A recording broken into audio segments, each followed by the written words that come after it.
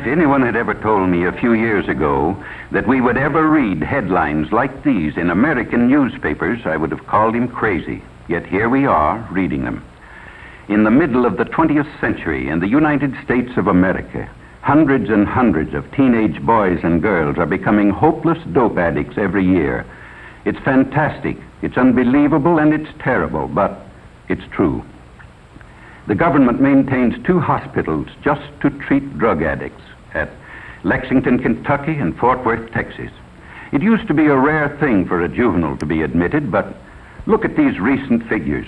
And remember, these are only confirmed addicts who have come to the attention of federal authorities.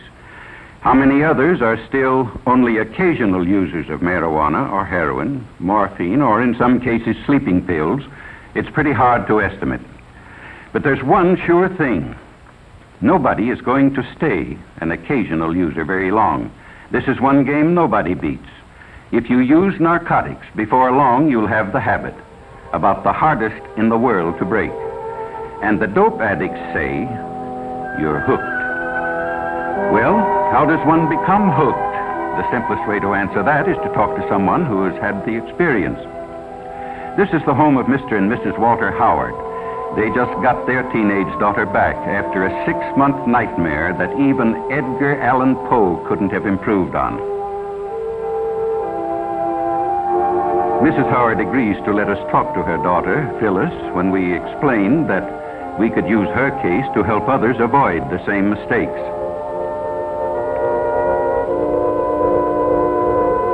This is Phyllis as she looked 6 months ago, a senior in high school, pretty as a picture.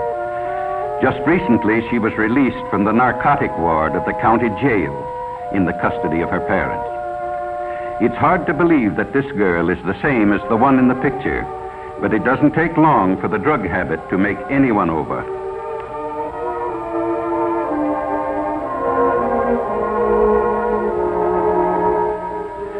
Phyllis wasn't anxious to talk about her experiences with dope, but she could see how her story might be used to help others, and she began to talk.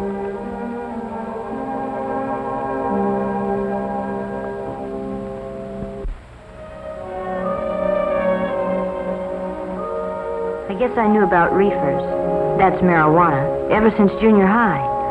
Some of the boys smoked them, the ones who couldn't get along, who were afraid of everything. You know, the ones with no backbone.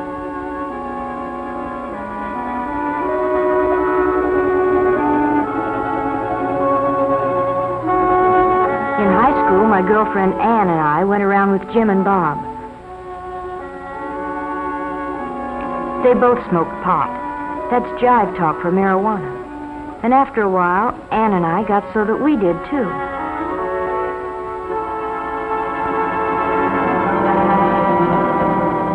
It's funny what it does to you. Everything speeds up to 100 miles an hour. You think you're real sharp and you laugh a lot. You feel like you're the biggest person in the world.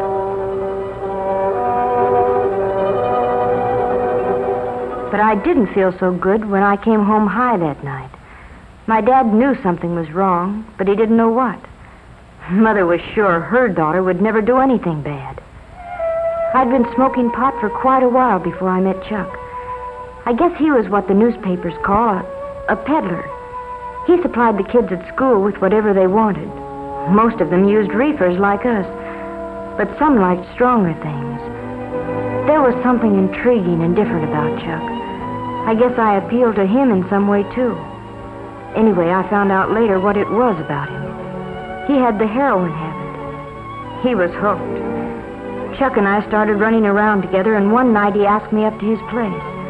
I knew by now he started peddling after he got the habit, so he could get H for himself. He needed a lot, because he had a big habit. You know something about hypes? They're like a disease. They don't like to see anybody not using the stuff just because they do. Chuck finally talked me into using heroin. He said it would make him feel better. So I tried it. But I was going to be smart. Just take it or leave it. Nothing was going to happen to me. But before I knew it, I was hooked. Bad. I had a heroin habit as big as Chuck. I hadn't been home in weeks. Oh, Chuck and I were married, but it didn't matter very much. Nothing does. Not when you're on H. All you think about day and night is dope. How much you've got, where to get more, what you'll do if you can't get it. And then they'd got Chuck. They had to eventually, I knew that, but it didn't matter much. Nothing did except H. All of a sudden it hit me. If Chuck had seen the cops coming, he might have got rid of our supply.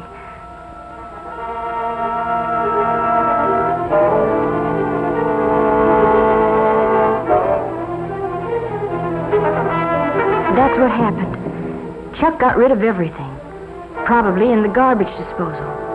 Oh, that's a favorite trick of Hype's when they're going to be arrested. But it left me in an awful spot. I needed a fix bad. So bad I didn't care whether I lived or died. And I didn't know whether I'd ever get another cap.